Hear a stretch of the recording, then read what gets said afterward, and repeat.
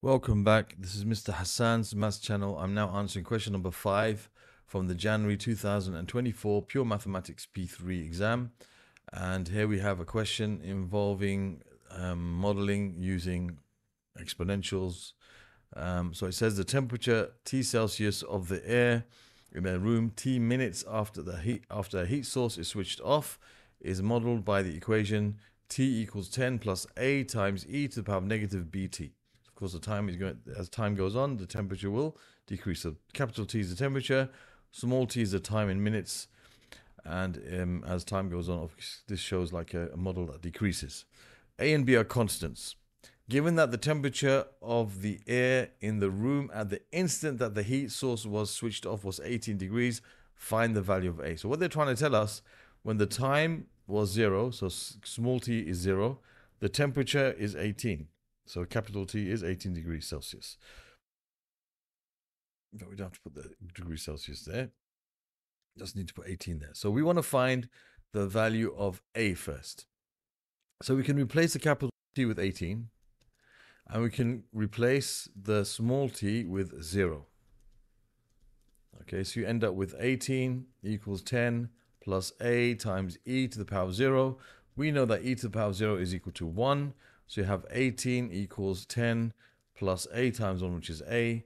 So therefore, we can say A is equal to 18 minus 10. So therefore, A is equal to 8. So now we know the value of this A here. So we can say T is equal to 10 plus 8 times e to the power of minus BT. So that's what we got up to now. We don't have to write this down. I'm doing that for the next part of the question. We have this so far. So that's the answer to part A. We found the value of A. Now it says, given also that exactly 45 minutes after the heat source was switched off, so again, T is in minutes, so that's right. T is 45. The temperature in the air in the room was 16 degrees Celsius. So they're telling us when small t is 45, capital T, the temperature is 16. So we can now put these in the equation and we should be able to find the value of B. So 16, capital T, equals 10 plus 8 times e to the power of negative B times 45. Okay, so now we can try to find what B is. So that's going to be 16 minus 10, which is 6, equals 8 e to the power of minus 45b. So 6 over 8 equals e to the power of minus 45b, which is 3/4. Okay, so I can say e to the power of minus 45b is equal to 3 over 4.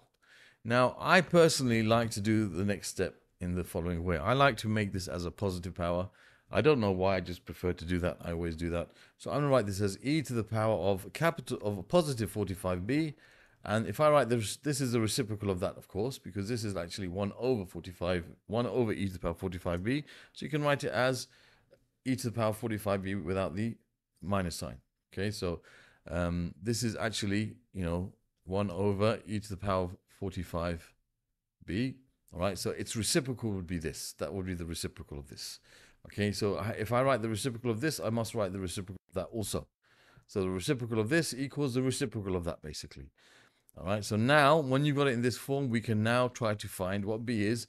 B is trapped inside the prison of the power of E. It's in the power of E. We want to get rid of it, so we have to take log to the base E, which is called ln of both sides.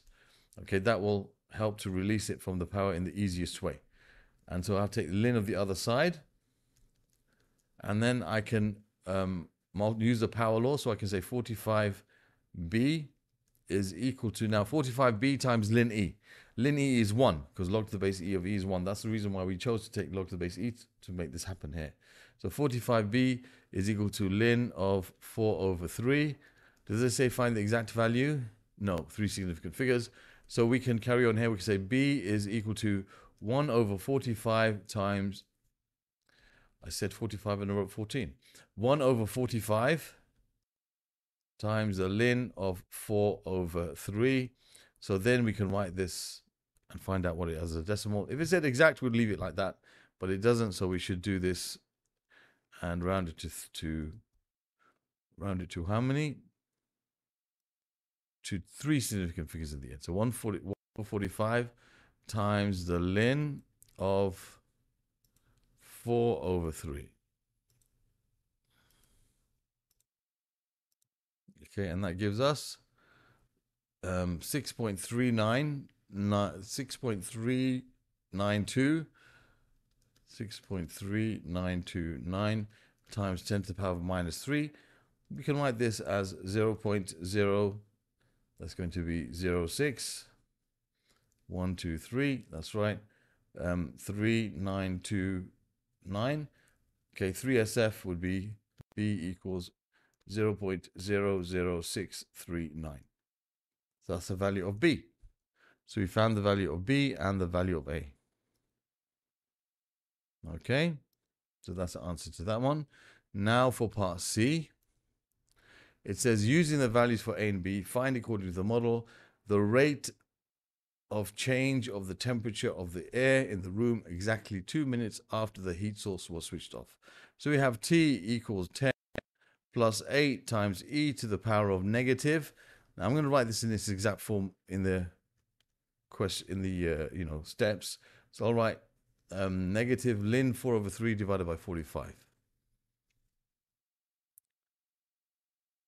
Ln 4 over 3 divided by 45. I'll write it like that times t. Okay, now we want to differentiate this. Why? Because we want to find the rate of change of temperature. Okay, that means the rate with respect to time. So they want to find the capital T, the small t, dt. Now the 10 is going to become 0. Now when you differentiate e to the power of x, for example, with respect to x, it's going to stay as e to the power of x. If it was e to the power of kx, okay, then you multiply by the differential of what's inside the function. So similarly here, the 10 becomes 0. This stays as 8 times e to the power of negative ln 4 over 3 divided by 45 t, but then you multiply by the differential of what's inside the function. Now what's inside the function is e to the power of, what's inside the function is minus ln 43 over 4 over 3 divided by 45 t. Okay, so if you differentiate that, you get negative ln 3 over 45. That's the constant times t. That's what's left when you differentiate. Like if I had 4 times t, I would multiply by 4. If I had minus 3 times t, I'd multiply by minus 3. I have minus ln 4 over 3 over 45 times t, I multiply that by whatever that is. Okay, so that gives us dt is equal to negative 8 ln 4 over 3 over 45, okay, times e to the power negative ln 4 over 3 over 45 times, or to the times t. Okay, so now we want to find dt when time is 2 minutes. So we're going to put t, small t equals 2.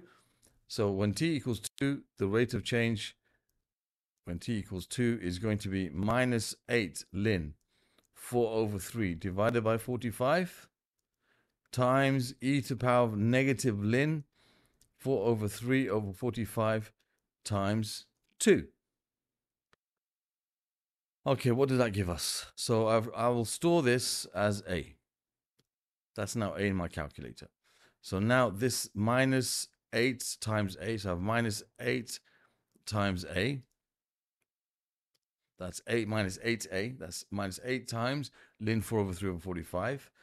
Okay, multiplied by e to the power of negative 2a. Negative 2a. Okay, that's going to give us exactly all of this because I've stored negative ln 4 over 3 over 45. Okay, sorry, I've restored ln 4 over 3 over 45 in here, so that's minus 2 times that. Okay, so that should give us our answer, which is negative 0.05049, negative 0.0505, what was it? 04937. So to three significant figures, 1, 2, hold on, 0.0504. Sorry, that's a mistake there. I wrote too many zeros there. 0, 5, 0, 4, and then you have 937.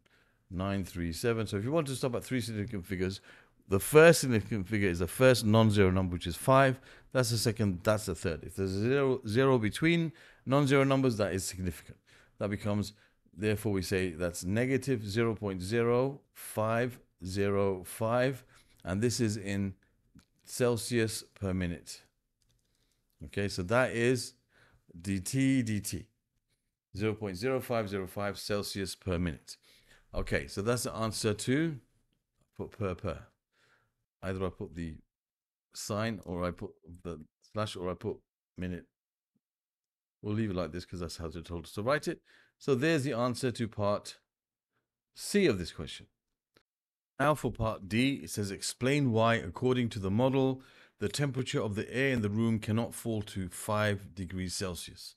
So as we can see here, we have this exponential decay type of situation, right? And we can see that the temperature is going to fall, but it's going to fall to a certain temperature, okay? And the temperature will be like an asymptote.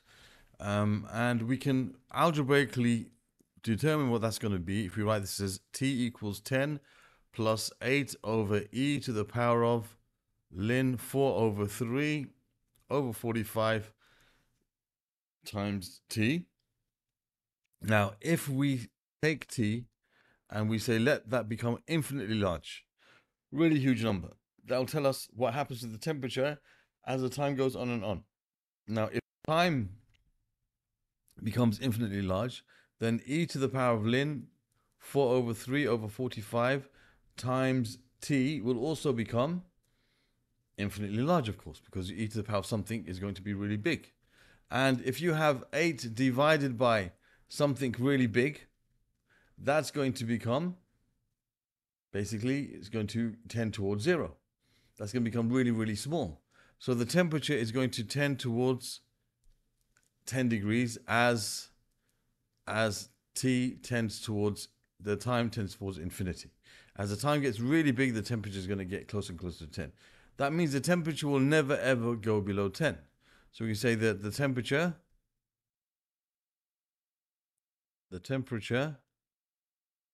will never drop, okay, to below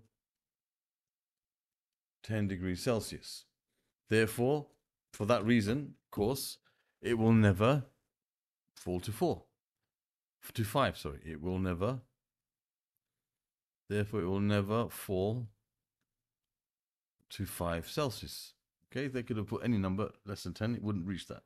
Okay, and if you were to think about the graph of this, just so you can picture it, okay, if we have t equals, you don't have to draw this, of course, but just to show you, 8 to the power, 8 e to the power of negative ln 4 over 3 over 45 times c. Now, I'm going to show you also, like algebraically, how we can work this out.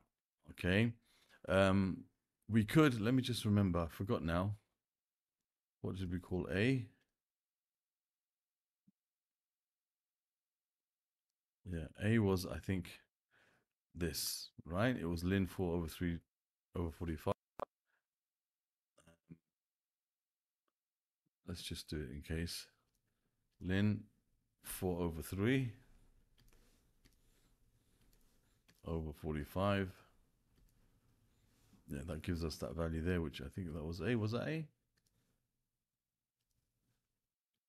Yeah, okay, so that's our A.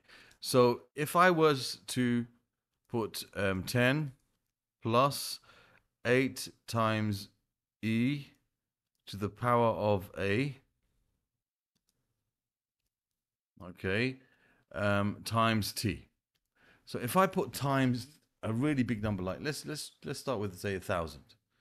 Okay, big number. You'll see when you press that. Oops, what's happening here? To the power of negative. My bad, it's supposed to be negative. All right. You see it's getting close to 10. I can make this even bigger. Add a few zeros to there. You see it's going to tend towards 10. So if you put a really big number here instead of t, you set it up with a big number instead of t, it will tell you what the limit is. But we can see algebraically how it's going to get to 10. I can also show you graphically how it goes to 10. So let's start with e to the power of t.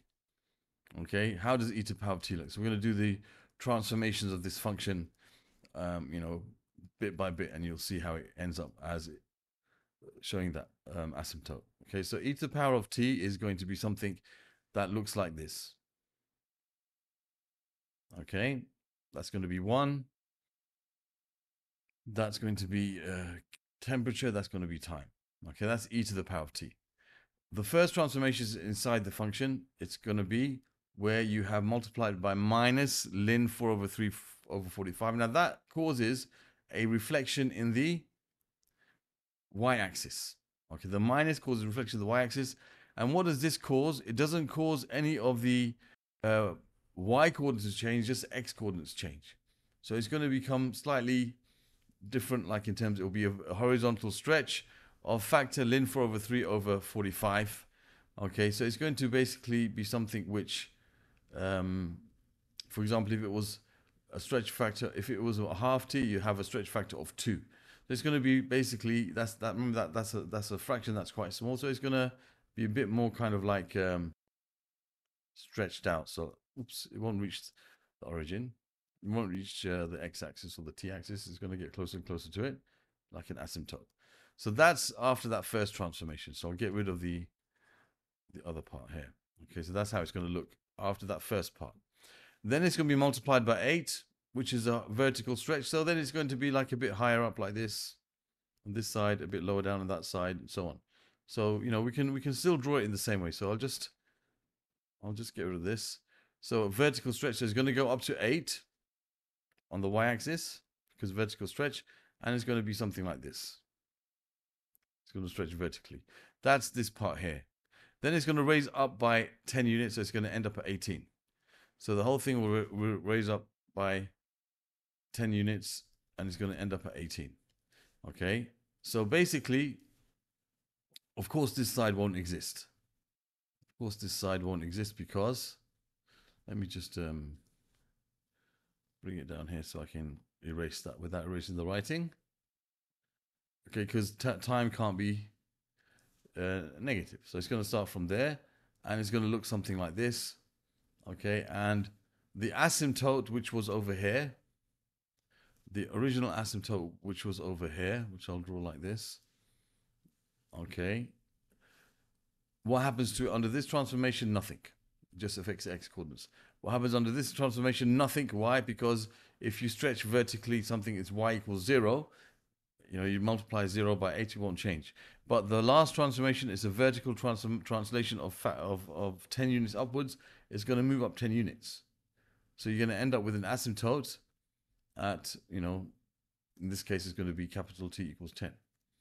Okay, so you'll see that this is getting closer and closer to 10 without reaching it. So you can see graphically how it works. Now, this is only worth 1 mark. So, of course, all this explanation is not really needed by you. Even if, you just put this in your calculator and you deduce that, that 10 is going to be the lowest it can ever reach, or, that's going to be the limit that it will reach as time becomes infinite. And you mentioned the temperature will never drop to below 10 degrees Celsius. Therefore, it won't reach 5. That's fine. If you show these steps, it's even better. Show the fact that, as the time gets bigger, okay, then this term becomes closer to 0. Therefore, the temperature reaches or has a limit towards 10, okay, as the time goes towards infinity.